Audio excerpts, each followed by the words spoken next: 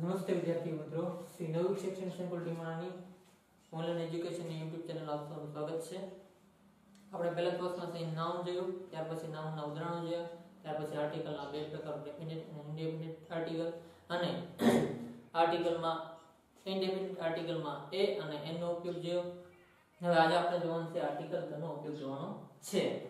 મેં તમને તે આર્ટિકલ એના દાખલામાં કીધું હતું કે આર્ટિકલ એનો ઉપયોગ છે એ અંગ્રેજીમાં આવતા કોઈ પણ નામના અથવા સ્પેલિંગના પહેલા અક્ષરના ઉચ્ચારને ધ્યાનમાં લઈને કરવામાં આવે છે.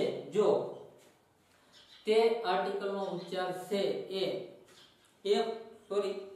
જો એ આર્ટિકલનો ઉપયોગ કરવાનો હોય તો કોઈ પણ નામનો ઉચ્ચાર છે, નામના પહેલા અક્ષરનો ઉચ્ચાર છે એ વ્યંજનથી શરૂ થતો હોય તો એને આગળ આર્ટિકલ એ મૂકવામાં આવે, અને જો એનો ઉચ્ચાર છે સ્વરથી શરૂ થતો હોય તો એને આગળ આર્ટિકલ એન મૂકવામાં આવે છે. આર્ટિકલ એ અને એન છે કાઉન્ટેબલ નામ એટલે ગણી શકાય એવા નામની આગળ મૂકવામાં આવે છે, અને તે નામ છે એકવચનમાં હોવું જોઈએ. મેં તમને કીધું કે નાઉનના બે પ્રકાર હતા, એક તો કોન્ક્રીટ નાઉન અને એબ્સ્ટ્રેક્ટ નાઉન.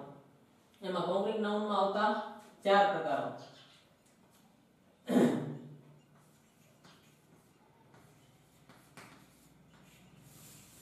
અને ચાર પ્રકારમાં એક તો પ્રોપર, બીજું કોમન, ત્રીજું કલેક્ટિવ અને ચોથું છે મટીરીયલ. અને બે પ્રકારમાં એક તો કોન્ક્રીટ અને એબ્સ્ટ્રેક્ટ. નાઉનના બે પ્રકાર કોન્ક્રીટ અને એબ્સ્ટ્રેક્ટ. કોન્ક્રીટ નાઉનમાં આવતા ચાર પ્રકાર પ્રોપર, કોમન, કલેક્ટિવ અને મટીરીયલ નાઉન. આ ચાર નાઉનમાંથી પ્રોપર નાઉન અને મટીરીયલ નાઉનની આગળ આર્ટિકલ મૂકવામાં આવતો નથી. ફક્ત ને ફક્ત છે એ કોમન નાઉનની અંદર અને કલેક્ટિવ નાઉનની અંદર આર્ટિકલ એ એન અને ધનો ઉપયોગ થાય છે. જ્યારે કલેક્ટિવ નાઉન આવે ત્યારે કલેક્ટિવ નાઉન સમૂહ દર્શાવે એની આગળ આર્ટિકલ એનો ઉપયોગ ત્યારે જ થાય જ્યારે તે શબ્દ સમૂહની અંદર વપરાયેલો હોય તો, નકર આર્ટિકલ એ કે એન નો ઉપયોગ થતો નથી. જો શબ્દ સમૂહના કોઈ પણ નાઉનનો છે એ પહેલો અક્ષર એટલે કે ધ્વનિ એનો ઉચ્ચાર છે શરતી શરૂ થતો હોય તો એની આગળ આર્ટિકલ એન મૂકવામાં આવે, અને વ્યંજનથી શરૂ થતો હોય તો એની આગળ આર્ટિકલ છે એ મૂકવામાં આવે છે. હવે આજે આપણે જોવાનું છે આર્ટિકલ ધ વિશે વાત. પ્રોપર નાઉનમાં કોઈ વ્યક્તિ આગળ છે, પહેલા જે પ્રોપર નાઉનમાં છે કોઈ વ્યક્તિ આગળ જ્યારે આર્ટિકલ મૂકવામાં આવે ત્યારે વ્યક્તિને ધ્યાનમાં લઈને નહીં પણ વ્યક્તિના કાર્યને ધ્યાનમાં લઈને આર્ટિકલ્સ મૂકવામાં આવે છે. દાખલા તરીકે હું એક ઉદાહરણ લખું કે પ્રોપર નાઉનની અંદર આર્ટિકલ્સ ક્યારે આવે? મટીરીયલને પ્રોપર નાઉનમાં આવતો નથી, પણ અમુક જગ્યાએ આર્ટિકલ ધ નો ઉપયોગ થાય. કેવી રીતે થાય તમને સમજાવું. The Kalidas is the Shakespeare of India. આ નામ છે પ્રોપર નામ છે. નામ કેવું છે? પ્રોપર, છતાં એને આર્ટિકલ ધ લાગ્યો. અહીં પણ નામ કેવું છે? પ્રોપર, છતાં એને આર્ટિકલ છે એ ધ લાગ્યો. પણ અહીં ધ્યાનમાં એ રાખવાનું છે વ્યક્તિના નામની આગળ આર્ટિકલ ધ લાગેલો નથી, પણ વ્યક્તિના કાર્યને ધ્યાનમાં રાખીને આની આગળ આર્ટિકલ ધ મૂકવામાં આવ્યો છે. અન્યથા પ્રોપર નામની આગળ ત્યારે આર્ટિકલ લાગે નહીં. ફક્ત ને ફક્ત કોમન અને કલેક્ટિવ નામની અંદર છે આર્ટિકલ ધ નો ઉપયોગ થાય છે. અહીંયા વ્યક્તિના કાર્યને ક્યારે ધ્યાનમાં રાખવું હોય? કાલિદાસ છે એ સાહિત્ય શ્રેષ્ઠ ખૂબ જ પ્રખ્યાત છે, એટલા માટે એના કાર્યને ધ્યાનમાં રાખીને છે આર્ટિકલ ધ મૂકવામાં આવ્યો છે. વ્યક્તિને ધ્યાનમાં રાખીને આર્ટિકલ મૂકવામાં આવ્યો નથી, કારણ કે પ્રોપર નામની અંદર આર્ટિકલ લાગે નહીં.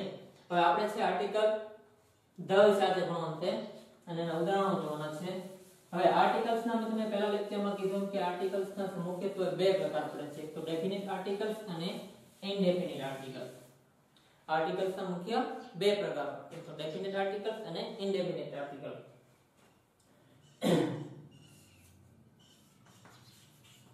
ડેફિનિટ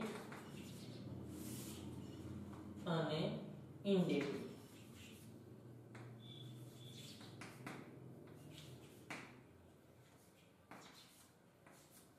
types of articles.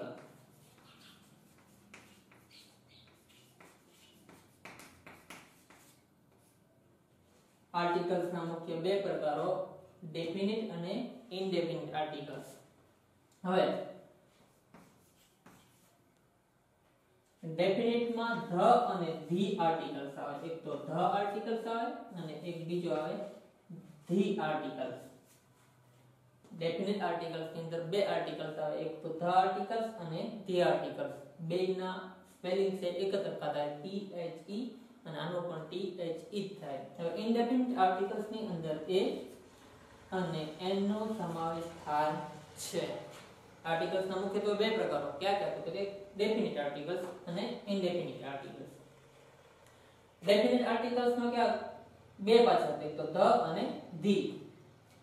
બેના સ્પેલિંગ સરખા થાય પણ બેનો ઉચ્ચાર છે અલગ અલગ થાય. હવે જ્યારે કોઈ પણ સ્પેલિંગ અથવા તો નામનો છે, કોઈ પણ સ્પેલિંગ અથવા તો નામનો પહેલા અક્ષરનો ઉચ્ચાર છે વ્યંજન જેવું થતો હોય તો તેની આગળ આર્ટિકલ્સ ધ અથવા તો એ મૂકવામાં આવે છે.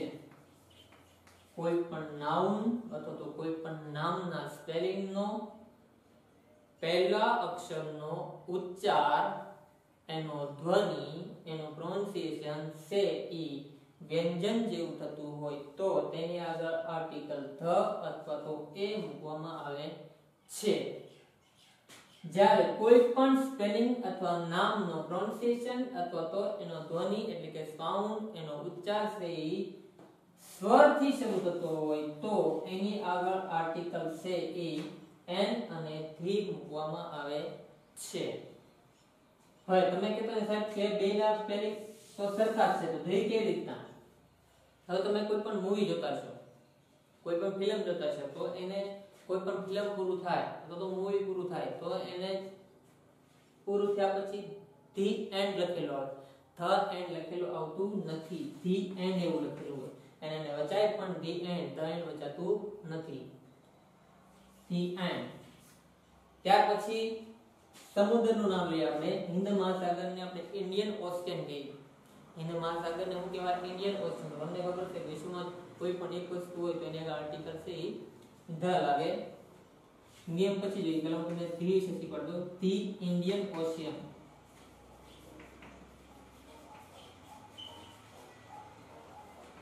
ધી ઇન્ડિયન ઓશિયન કારણ કે આનો ધ્વનિ છે, આનો સાઉન્ડ છે, આનો પ્રોનાઉન્સિએશન છે એ સ્વરથી શરૂ થાય છે, વ્યંજનથી શરૂ થતું નથી. એટલા માટે એને ધી બોલવામાં આવે છે, ધ કહેવામાં આવતો નથી.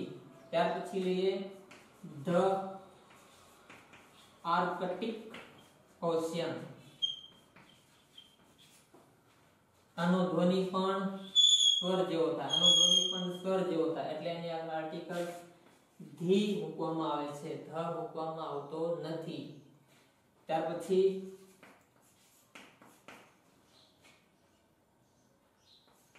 Atlantic ocean. એટલાન્ટિક ઓશિયન આનો ધ્વનિ પણ છે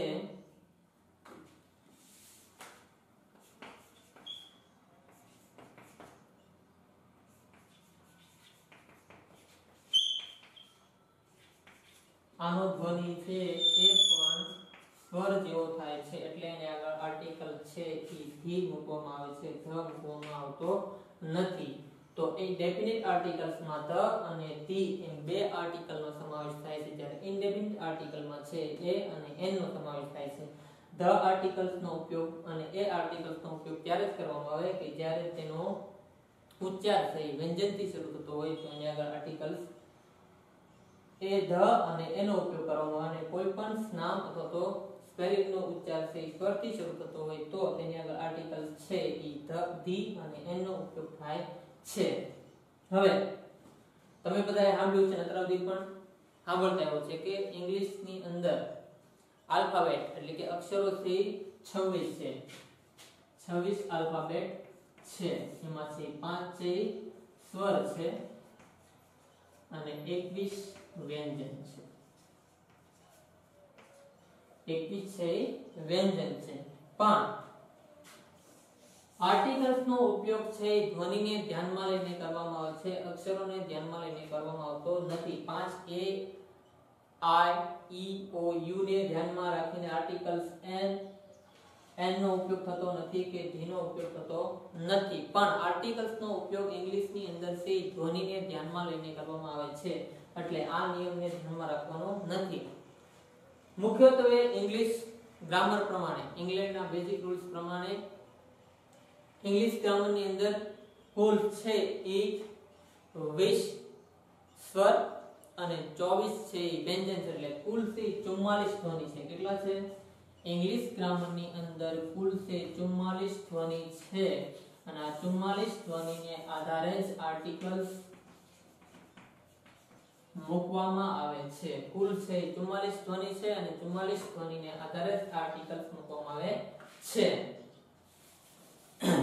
એમાં છે એ 20 સ્વર છે અને 24 છે વ્યંજન છે. 20 સ્વર છે અને 24 છે વ્યંજન છે. આ 44 ધ્વનિને આધાર રાખીને જ આર્ટિકલ છે ડેફિનિટ અને ઇનડેફિનિટ નો પ્રયોગ વાક્યની અંદર કરવામાં આવે છે. એક એબીસીડી ના જે 26 અક્ષરો તેમાં 5 સ્વર અને 21 વ્યંજનને ધ્યાનમાં લઈને કરવામાં આવતા નથી, કેમ કે આર્ટિકલ્સ નો ઉપયોગ ધ્વનિને આધારે થાય છે. વ્યંજન આલ્ફાબેટ એટલે કે અક્ષરોના આધારે તો નથી, એટલે ધ્વનિના આધારે 44 જે ઇંગ્લિશ ની અંદર ધ્વનિ છે એ ધ્વનિના આધારે છે એ આર્ટિકલ્સ a n અને ધ નો ઉપયોગ અને ધી નો ઉપયોગ થાય છે. આપણે છે જોઈએ છે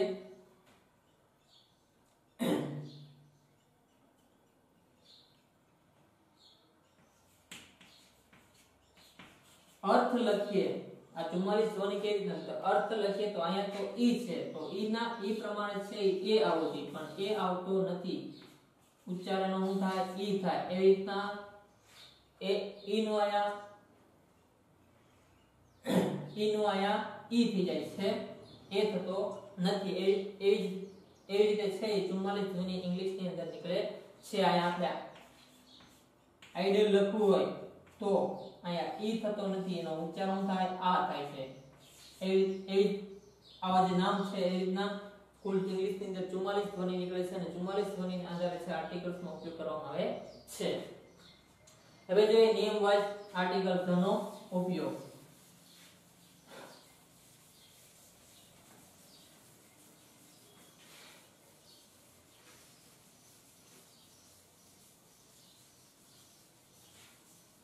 હવે આર્ટિકલ્સ ધ નો ઉપયોગ છે એનો પહેલો નિયમ જોઈએ કે કોઈ પણ વસ્તુ હોય, પહેલો નિયમ જોઈએ કોઈ પણ વસ્તુ, પદાર્થ, પ્રાણી કે પક્ષીનો એક વખત ઉલ્લેખ કર્યા પછી અથવા તો એનું વર્ણન કર્યા પછી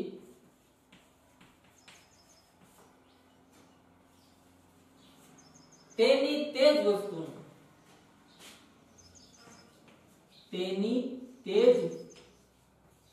વસ્તુનું બીજી વખત ઉલ્લેખ અથવા તો વર્ણન કરવામાં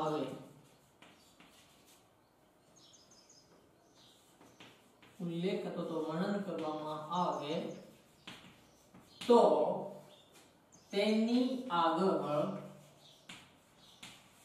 એક કે n ના બદલે આર્ટિકલ ધ મૂકવામાં આવે છે.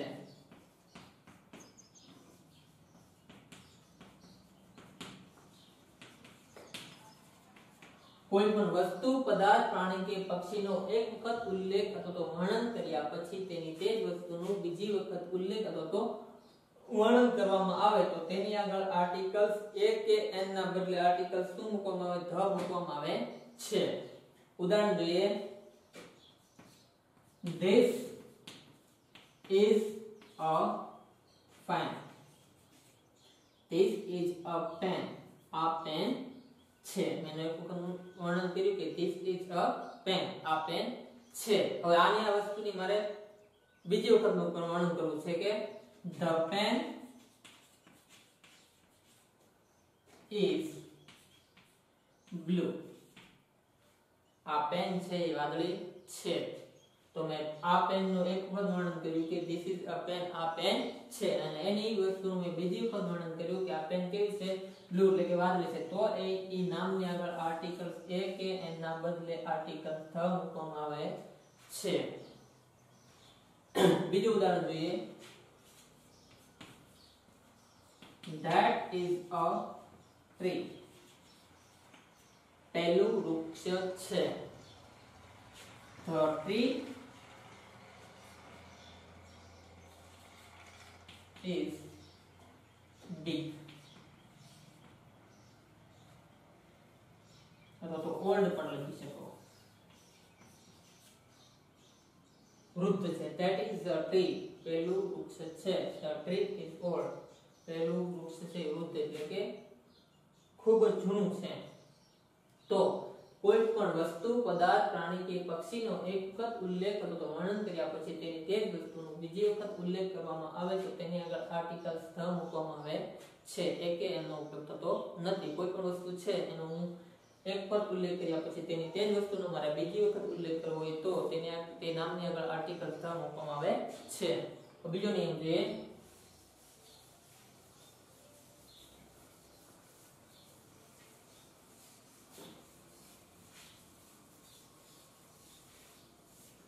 આપણી પૃથ્વી છે એની ચાર દિશાઓને દર્શાવવા માટે, આપણી પૃથ્વીની ચાર દિશાઓને દર્શાવવા માટે તે ચારે ચાર દિશાઓ આગળ આર્ટિકલ ધ નો ઉપયોગ થાય છે. આપણી પૃથ્વીની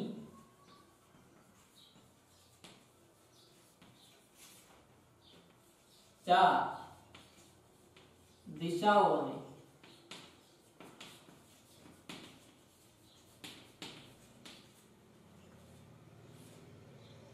દર્શાવવા માટે આર્ટિકલ ધ નો ઉપયોગ થાય છે.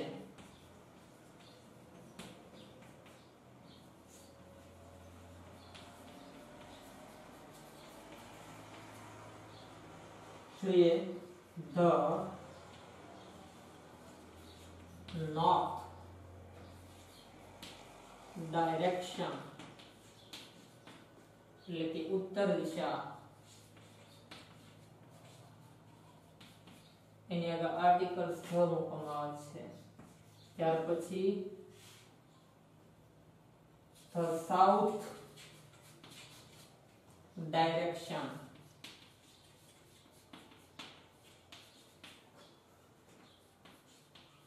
દક્ષિણ દિશા.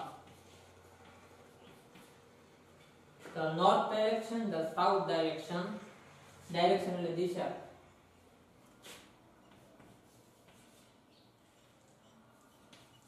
તો east direction, પૂર્વ દિશા. The west direction,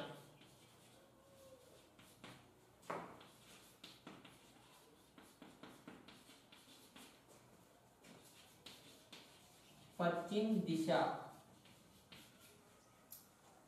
આપણી પૃથ્વીની ચાર દિશાઓને એટલે કે ડાયરેક્શનને દર્શાવવા માટે આર્ટિકલ ધ નો ઉપયોગ થાય છે. The north, the south, the East અને ધ વેસ્ટ. આ ચારે ચાર દિશાઓને દર્શાવવા માટે આર્ટિકલ ધ નો ઉપયોગ થાય છે. ત્યાર પછી આપણા દિવસના ચાર સમયગાળા, આપણા દિવસના ચાર સમયગાળા સવાર, બપોર, સાંજ અને રાત્રિ. આ ચારે ચાર સમયગાળાને દર્શાવવા માટે પણ છે આર્ટિકલ ધ નો ઉપયોગ થાય છે. જોઈએ આપણે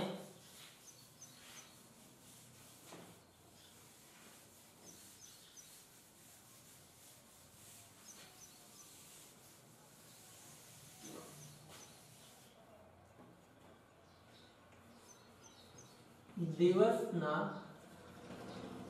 ચાર સમયગાળાને દર્શાવવા માટે આર્ટિકલ્સ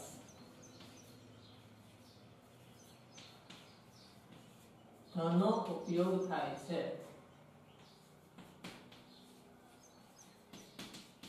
આર્ટિકલ્સ ધનો ઉપયોગ થાય છે.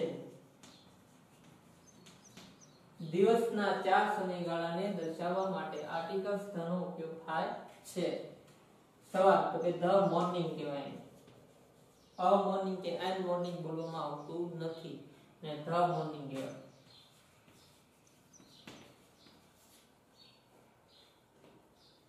ધ મોર્નિંગ એટલે કે સવાર. આફ્ટરનૂન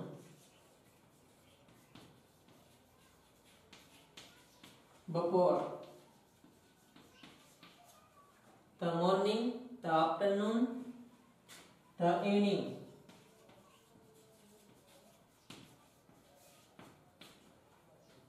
સાંજ, ધ નાઇટ એટલે રાત્રિ.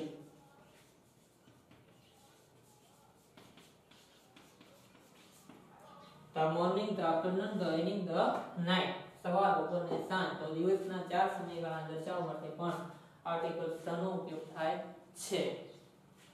ત્યાર પછી દુનિયાની અંદર આવેલા પ્રકૃતિના એકમાત્ર નામ અને દુનિયાની એકમાત્ર વસ્તુના નામની આગળ છે આર્ટિકલ્સ ધનો ઉપયોગ થાય છે.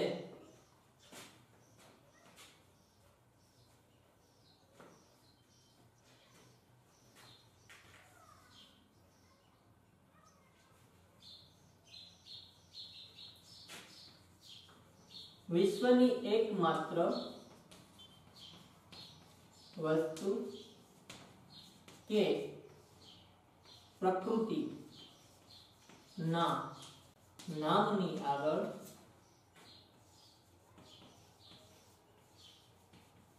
આર્ટિકલ્સ ધનો ઉપયોગ થાય છે.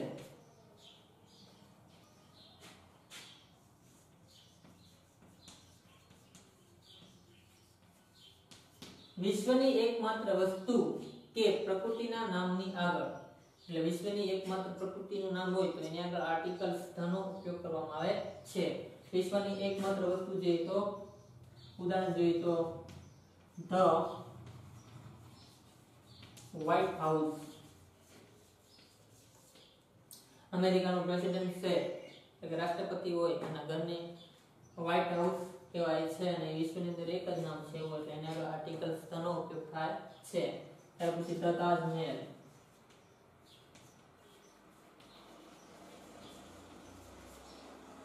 તાજમહેલ પણ દુનિયાની અંદર એક જ છે એટલે એની આગળ આર્ટિકલ્સ ધનો ઉપયોગ થાય. ત્યાર પછી પુલ તો ઘણા બધા છે તો ફેમસમાં ફેમસ પુલ કયો છે લંડન બ્રિજ.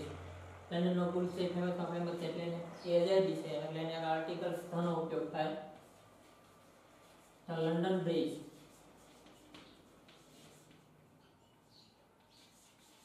લંડન બ્રિજ એટલે પણ એને આગળ આર્ટિકલ્સ ધ મૂકવામાં આવે છે.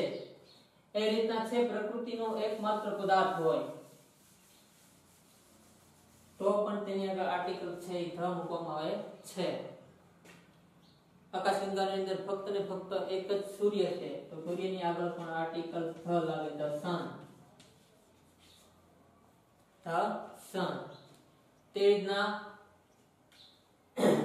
ચંદ્ર પણ એક જ હોવાને લીધે એની આગળ આર્ટિકલ્સ ધ લાગે ધ મૂન.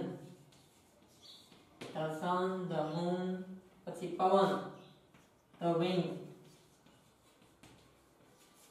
પવનની આગળ પણ આર્ટિકલ્સ ધ લાગે. ધ અર્થ એટલે કે પૃથ્વી. તો પ્રકૃતિના એકમાત્ર પદાર્થની આગળ પ્રકૃતિનો એકમાત્ર પદાર્થ હોય તો પ્રકૃતિના એકમાત્ર પદાર્થના નામની આગળ છે આર્ટિકલ્સ ધનો ઉપયોગ થાય છે. ત્યાર પછીનો નિયમ જોઈએ. વિશ્વની અંદર આવેલા મહાન ધર્મો અને મહાન ધર્મોના ધર્મગ્રંથની આગળ પણ આર્ટિકલ્સ એ કે એન ના બદલે આર્ટિકલ્સ ધનો ઉપયોગ કરવામાં આવે છે.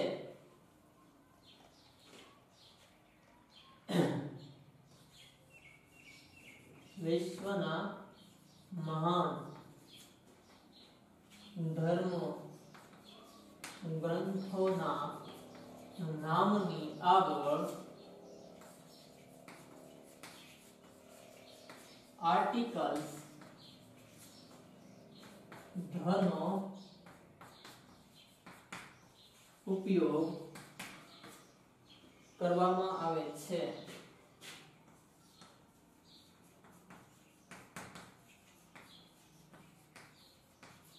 વિશ્વના મહાન ધર્મગ્રંથોના નામની આગળ આર્ટિકલ્સ ધનો ઉપયોગ કરવામાં આવે છે. હિન્દુ હોય, મુસ્લિમ હોય, શીખ હોય, પારસી હોય, ઈસાઈ હોય, ચતુર્થી હોય, યહૂદી હોય, કોઈ પણ ધર્મ હોય તો એ ધર્મગ્રંથો આગળ આર્ટિકલ્સ ધનો ઉપયોગ થાય છે. જોઈએ ધ રામાયણ,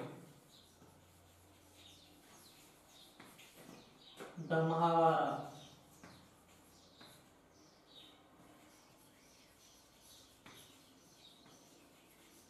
આ બે ધર્મગ્રંથો છે ને વિશ્વના સૌથી મોટા મહાકાવ્યો છે. રામાયણ અને મહાભારત છે વિશ્વના સૌથી મોટા મહાકાવ્યો છે અને હિન્દુ ધર્મના ધર્મગ્રંથો પણ છે. ધ ગીતા,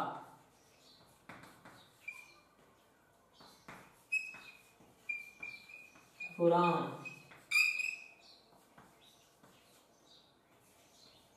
ધ બાઇબલ,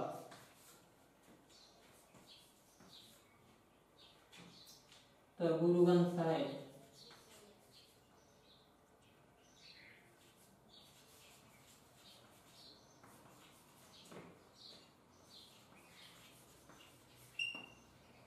તો બધા ધર્મના પવિત્ર ધર્મગ્રંથોની આગળ છે આર્ટિકલ્સ ધ મૂકવામાં આવે છે. The Ramayana, the Mahabharata, the Gita, the Purana, the Bible, the ગુરુ ગ્રંથ સાહિબ. જૈન ધર્મનો તો ધ વિનય પીટક, વિનય પીટક. ત્યાર પછીનો નિયમ જોઈએ આપણે કે વિશ્વના પ્રખ્યાત જહાજો, એ ફેમસ હોય ને પ્રખ્યાત હોય, એ જહાજોના નામની આગળ અને ન્યૂઝપેપરના નામની આગળ આર્ટિકલ્સ નો ઉપયોગ થાય છે. વિશ્વના જે પ્રખ્યાત જહાજો છે એ વિશ્વની અંદર ફક્ત ને ફક્ત એક જ છે, તો એ પ્રખ્યાત જહાજોની નામની આગળ અને સમાચાર પત્રોની આગળ છે આર્ટિકલ્સ નો ઉપયોગ કરવામાં આવે છે. વિશ્વના પ્રખ્યાત જહાજો અને સમાચાર પત્રોના નામની આગળ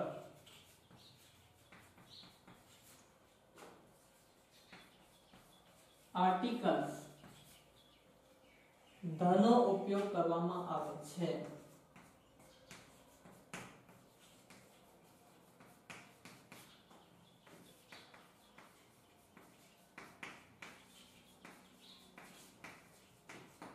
વિશ્વના પ્રખ્યાત જહાજો અને સમાચાર પત્રોના નામની આગળ આર્ટિકલ્સ નો ઉપયોગ કરવામાં આવે છે. જોઈએ એના ઉદાહરણો. ભારતનું એક જહાજ છે ધ વિક્રાંત, તો અહીં આગળ છે આર્ટિકલ્સ નો ઉપયોગ થાય છે. ત્યાર પછી તમે બધા ટાઇટેનિક મૂવી જોયું છે, ટાઇટેનિક ફિલ્મ. ટાઇટેનિક મહાસાગરની અંદર ઉતરેલું છે કે જહાજ છે એ બરફના પહાડ સાથે ભટકાવાના કારણે સમુદ્રની અંદર એને સમાધિ લીધી છે. તો એ ટાઇટાનિકના નામની આગળ પણ ધ આર્ટિકલ લાગે, ધ ટાઇટાનિક.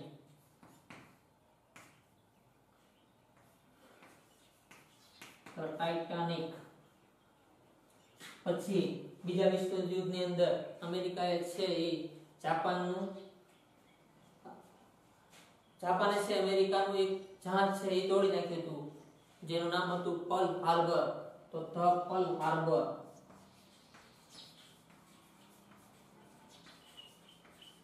આ જહાજ છે એ જાપાને છે એ અમેરિકાનું જહાજ છે એ તોડી નાખ્યું હતું, જેનું નામ છે ધ પર્લ હાર્બર. એટલે એની આગળ પણ આર્ટિકલ્સ ધ મૂકવામાં આવે છે. ઘણા બધા વિશ્વની અંદર જહાજો છે જેની આગળ આર્ટિકલ છે એ ધ મૂકવામાં આવે છે. એટલે વિશ્વના પ્રખ્યાત જહાજોની આગળ આર્ટિકલ ધ મૂકવામાં આવે છે અને સમાચાર પત્રોની આગળ પણ આર્ટિકલ ધ મૂકવામાં આવે છે. ધ સમાચાર પત્રોમાં the times of India, the Gujarat સમાચાર કે ગુજરાત ન્યૂઝપેપર, સૌરાષ્ટ્ર ન્યૂઝપેપર,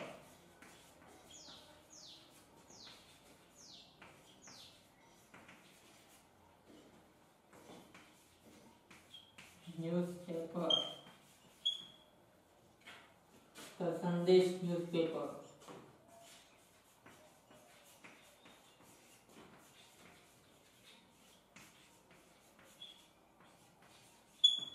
તો વિશ્વના પ્રખ્યાત જહાજો અને સમાચાર પત્રોના નામની આગળ છે આર્ટિકલ ધ મૂકવામાં આવે છે, કારણ કે દુનિયાની અંદર એક જ જગ્યાએથી પ્રકાશિત થતા હોય છે, આવું ક્યાંય બીજે નામ હોય નહીં. ધ ટાઈમ્સ ઓફ ઇન્ડિયા હોય તો એ ભારતની અંદર ફક્ત એક સમાચાર પત્ર નામ હોય, તો વિશ્વની અંદર બીજું કંઈ ધ ટાઈમ્સ ઓફ ઇન્ડિયા એવું પ્રકાશિત થતું ન હોય, એટલે એને આગળ આર્ટિકલ ધ નો ઉપયોગ થાય છે. ગુજરાત સમાચાર પત્ર તે ગુજરાતમાં ફક્ત એક જ પ્રકાશન છે, એટલે એને આગળ આર્ટિકલ ધ નો ઉપયોગ થાય છે. એ રીતના સૌરાષ્ટ્રનું પણ એક જ પ્રકાશનનું સ્વરૂપ છે. વિશ્વમાં બીજી કઈ સૌરાષ્ટ્ર સમાચાર પત્ર છે એ પ્રચારિત થતું નથી, એટલા માટે પણ એને આર્ટિકલ ધ મૂકવામાં આવે છે. એવી રીતના સંદેશ સમાચાર પત્ર પણ ગુજરાતની અંદર એક જ પ્રકાશિત થાય છે અને એની કોપી વેચાય છે. વિશ્વની અંદર ક્યાંય સંદેશ થતું નથી, એટલા માટે એની આગળ આર્ટિકલ ધ મૂકવામાં આવે છે.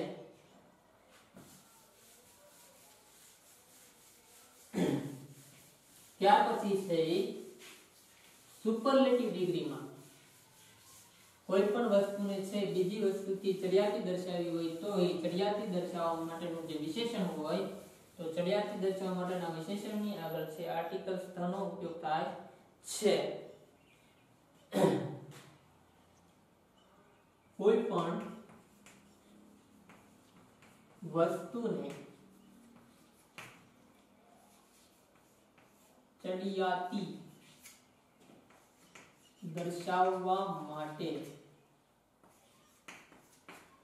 એટલે કોઈ પણ વસ્તુને કોઈ પણ વસ્તુ કરતા શ્રેષ્ઠ, ચડિયાતી એટલે કે શ્રેષ્ઠ,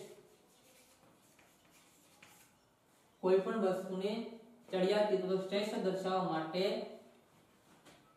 તે વસ્તુના નામની આગળ મુકાતા વિશેષણની પહેલા